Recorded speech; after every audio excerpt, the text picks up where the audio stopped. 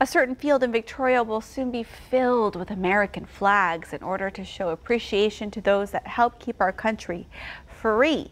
This year marks the 15th anniversary of the Field of Honor in Victoria. Colonel Mike Petrosh with the Field of Honor has seen the field grow each year.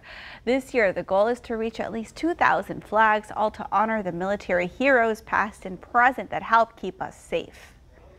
So for the first year ever, Trey, we're going to post flags at night, and so we're going to go from 5 o'clock in the evening until about 8:30, and then we're going to have our field dedication about 8:30.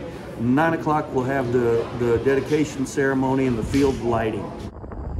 The Field of Honor dedication ceremony will take place Saturday, May 6th at Parkway Church on John Stockbauer. The Warriors Weekend Field of Honor has many events planned for this year. Also, volunteers are needed in many areas. Visit warriorsweekend.org for more.